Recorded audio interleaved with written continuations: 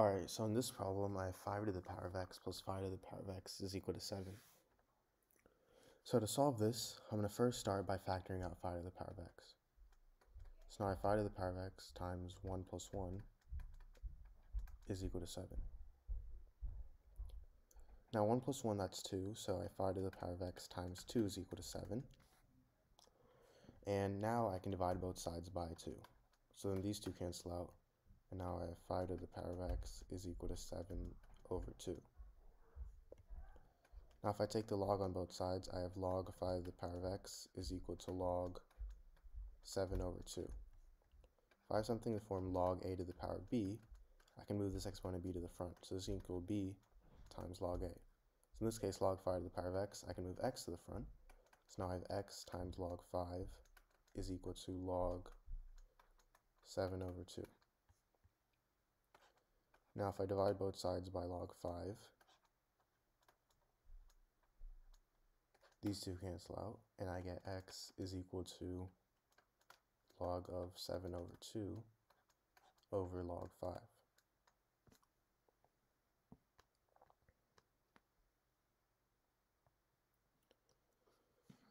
Now, if I have something in the form log a over b, this is equal to log a minus log b. So in this case, log 7 over 2, that's going to equal log 7 minus log 2. And I have this over log 5. Now log 7, this is equal to 0.8451. Log 2 is equal to 0.3070. And log 5, this is equal to 0.6990. So x is equal to 0.8451 minus 0.3070 over 0.6990, which is equal to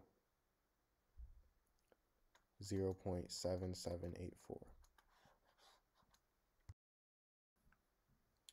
Alright, so in this problem, I have 1 to the power of x squared over 8 to the power of x is equal to 61.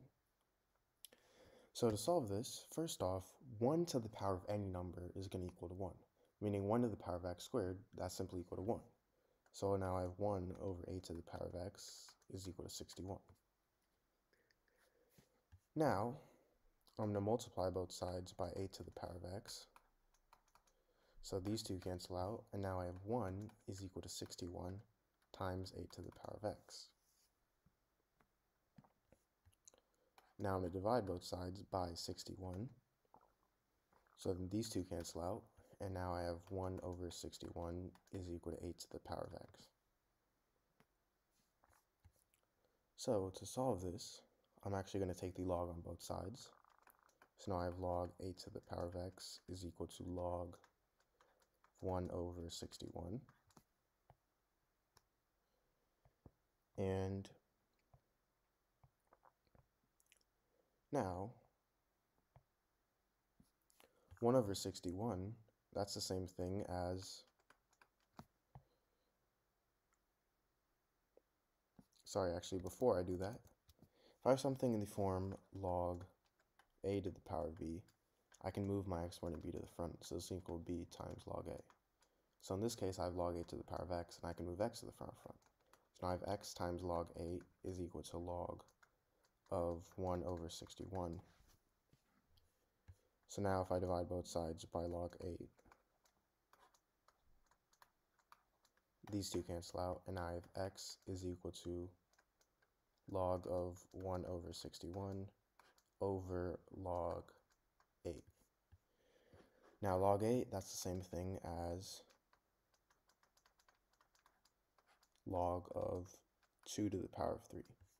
If I have something in the form log of a to the power of b, I can move my exponent b to the front, so this is equal to b times log a.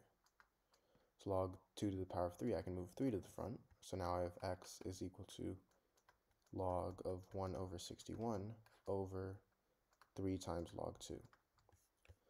Now if I have something in the form log a over b, this is equal to log a minus log b. So log of 1 over 61 That's going to equal log 1 minus log 61 over 3 times log 2.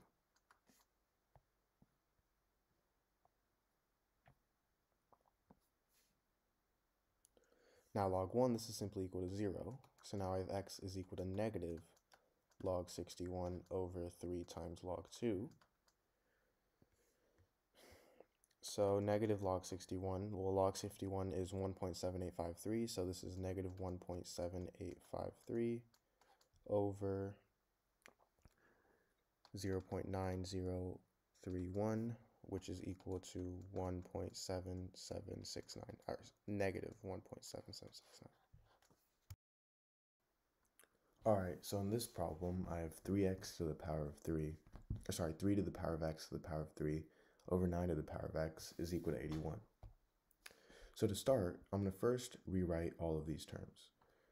So I'm going to rewrite 9 to the power of x as 3 squared to the power of x.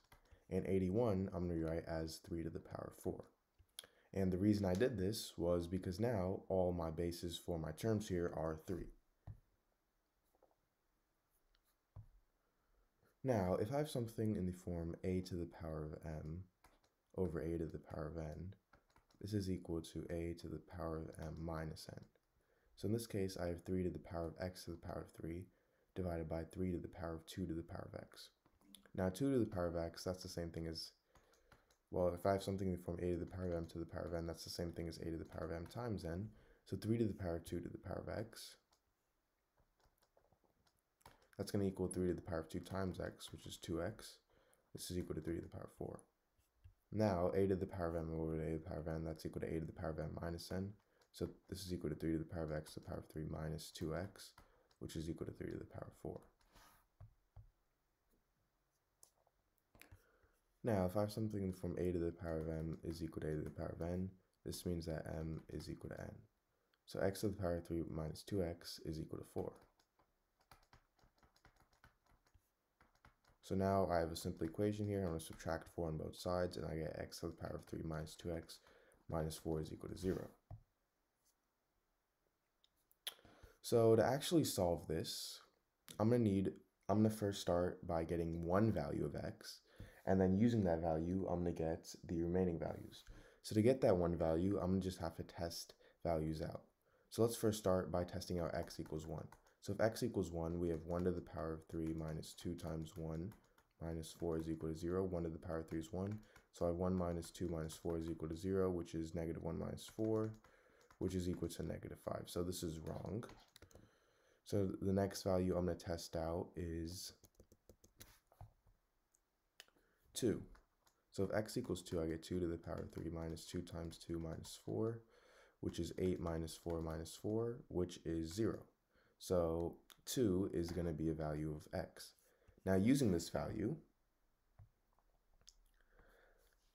we know that x minus 2, this is a factor of x to the power of 3 minus 2x minus 4. Because when we plug in 2 for x minus 2, that's 0, so x minus 2 is a factor. So now if I divide x to the power of 3 minus 2x minus 4 with x minus 2, I'm actually not going to waste you guys' time by actually dividing these two, but if you do divide these two, you should get x squared plus 2x plus 2. So this is the same thing as x minus 2 times x squared plus 2x plus 2 is equal to this, or also equal to 0. So now this gives me two equations. I have x minus 2 is equal to 0 and x squared plus 2x plus 2 is equal to 0. For x minus 2 equals 0, x is obviously equal to 2. And for x squared plus 2x plus 2 equals 0, you have to use the quadratic formula for this. But if you do, you should get x is equal to negative 2 plus or minus the square root of 4i over 2. So this is two other answers.